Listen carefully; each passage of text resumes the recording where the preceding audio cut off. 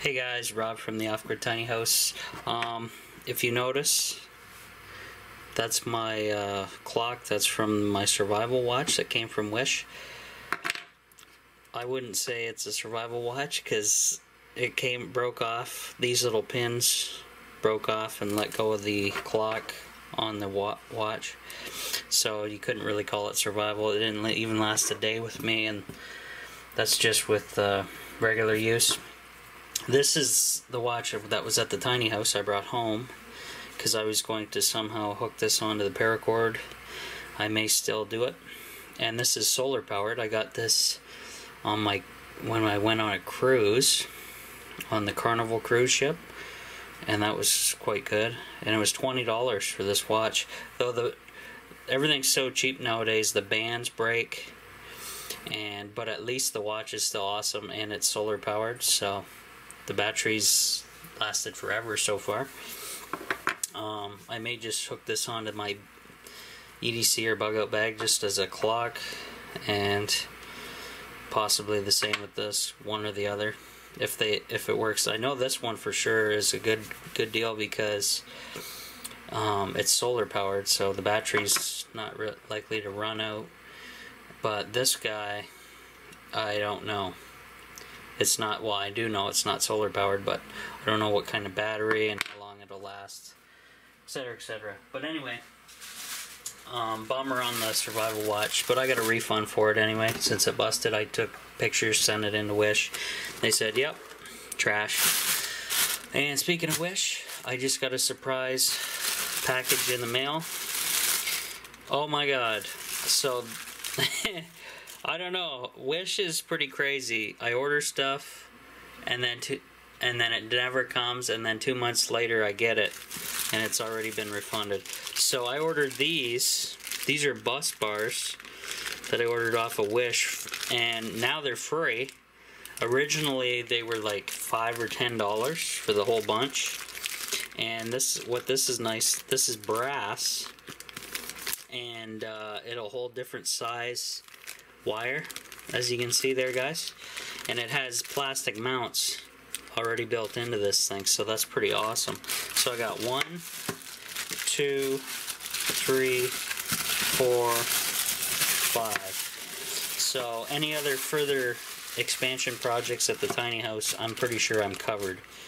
And this is all free because it showed up like 2 or 3 months later, and I'm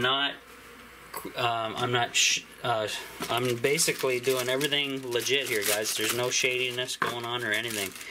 This stuff, I order it, the stuff does not show up,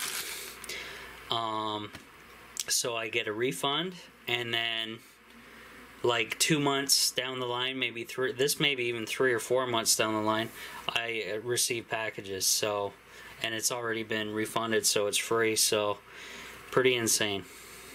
So there you go, guys. That's why I deal with Wish. Awesome policy they have. And what I think it is why I'm getting everything so late, is because they ship everything the slowest method possible, and it's really not helping them out. So there you go. But that's how the company works. So there you go. I'm going to just unbox all these because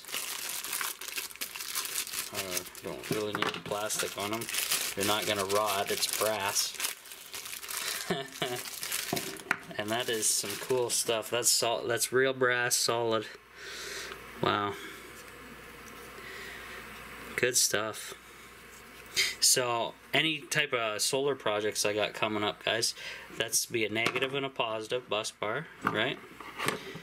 And I guess I should have ordered 6 because I'm off one. I'm an odd man out here, so there you go. So a bunch of plastic to recycle. Other than that, cool stuff, great find. And it came super late, guys. I can't believe this. There you go.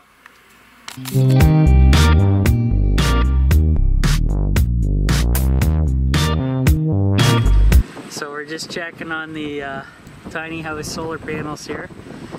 It's about 2 days later after the install, and we've had hell of a thunderstorm and water. We got water sitting in here and stuff, but that's all good. Everything's sealed down and panels aren't moving. My brother's here and he's gonna check them out here, so good news.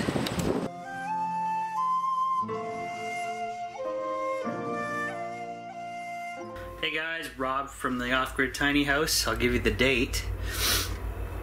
Friday, September the 28th, and it's 9:45 in the morning. Get rid of my wallet and keys and stuff. Yeah, it's chilly in the tiny house. So let's give you the readings here. 57 Fahrenheit inside the tiny house at 67% humidity, and it is 68.6 Fahrenheit outside. 68.9 Fahrenheit outside at 47% humidity. And I'll switch to Celsius for my European followers here.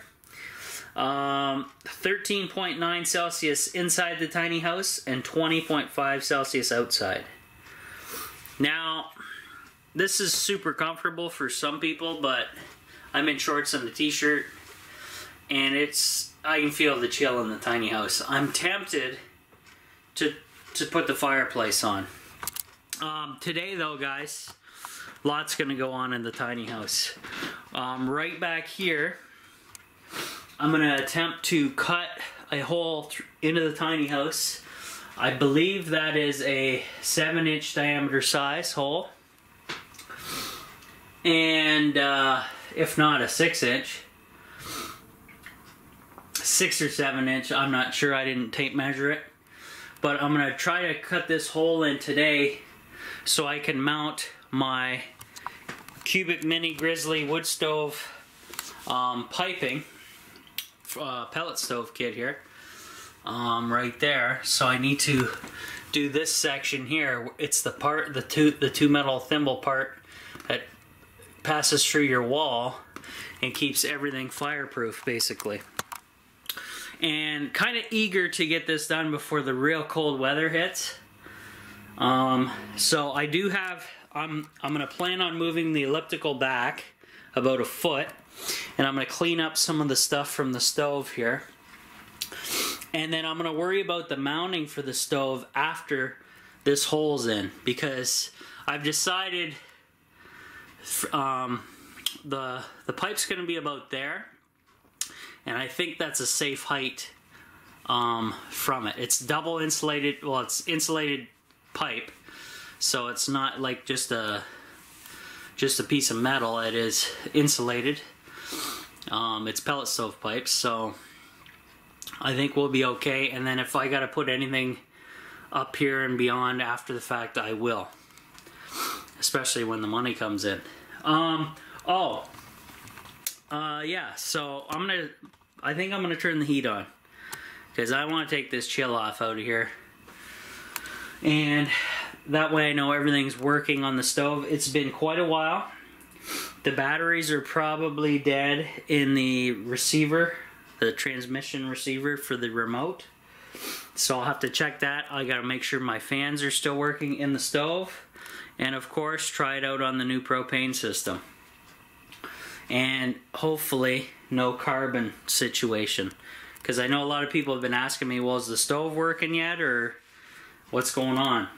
Well, I'm just getting to the stage where, yeah, I need some heat on, and I'm gonna try to get some heat on while I'm working on this. So first things first, guys, I need to go outside and turn the propane tank on outside, and then I can light up the fireplace. So I'll see you guys back inside here once that's all done.